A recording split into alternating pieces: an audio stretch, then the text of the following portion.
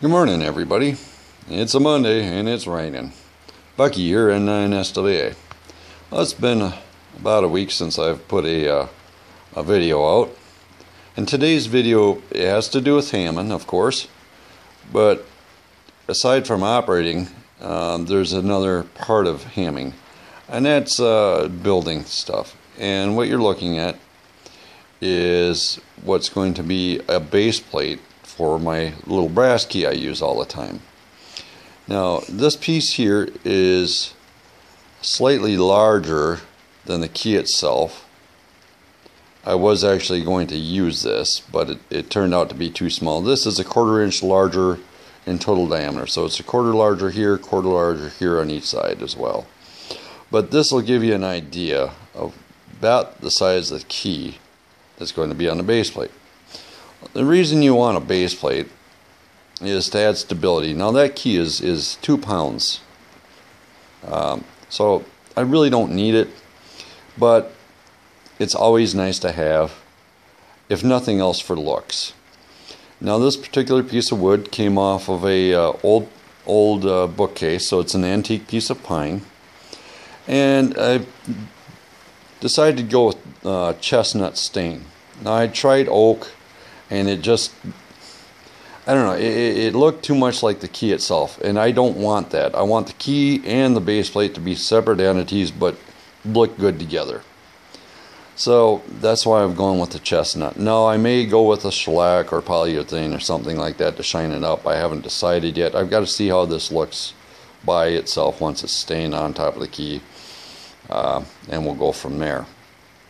So what I'm going to do is I'm going to put this on pause, and we'll stain it up real quick and take a look. Okay, well, there's what it looks like thus far. I haven't wiped it off yet. I'm going to let that stain soak in. But you can see that the chestnut itself has got a really nice reddish tint to it. And I love the color of chestnut stain, especially on pine. Now I've got a piece of oak here too. And I thought about going with oak, but there's 2 reasons I didn't. First of all, the thickness of this. Those screws, I believe they're 1/4 inch, and to find 1/4 inch screws that are going to set in deep enough, it's just not practical. And also the expense. Now, as you know, solid oak is relatively expensive, and this is just too thin. Or it's not wide enough. Long enough, fine, but it's not wide enough. Versus that piece of antique pine, which I've got a lot of, it's perfect. I've already got the holes pre-drilled. I already sanded it nice and smooth, and it's just going to add the depth that I want of that key. It's really going to look good. I've already did a test piece, and I love the way it looks. So we're going to wipe this down. We're going to finish the edges, and we're going to do the bottom as well. And let's take a look at the finished product so far. Alright, well, there's what it looks like. Now, I have done the bottom and the sides, as I said. And I just love the color of this stain on here.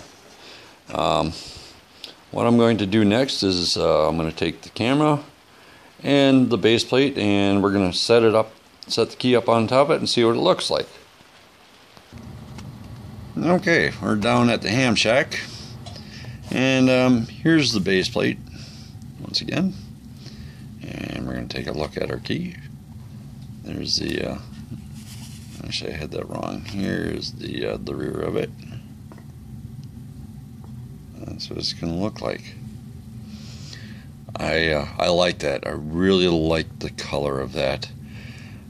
I was going to put something on here to shine this up. I think I'm going to just leave it as is. Oops, there we go. So now you can see my eyes. I'm going to leave it as is. Now here's the knobs I was talking about.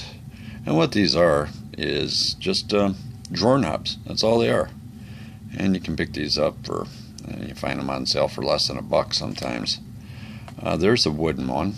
Again, that's pine. And here's a brass one. Now, that's the tough part. I want to get rid of that white knob. So if I go with that, that looks really nice too. I like that. It's got a little darkening in the circle. The only problem with that is it does become relatively slippery. Yeah, slippery. Let's try that again.